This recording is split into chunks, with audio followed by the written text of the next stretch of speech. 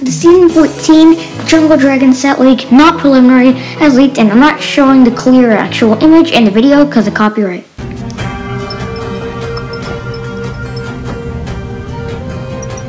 You heard what I said, let's get to it.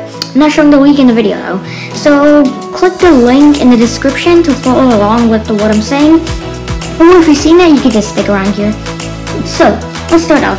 First, it's 1746. I think it looks pretty good. It's like a Ninjago movie mech dragon kind of color scheme. It has Season 14 Lloyd on it and some other bad guys. The background looks a lot like the Dark Island kind of vibes, you know. And I think it just looks really cool, but it looks a little bit small for the price range, you know.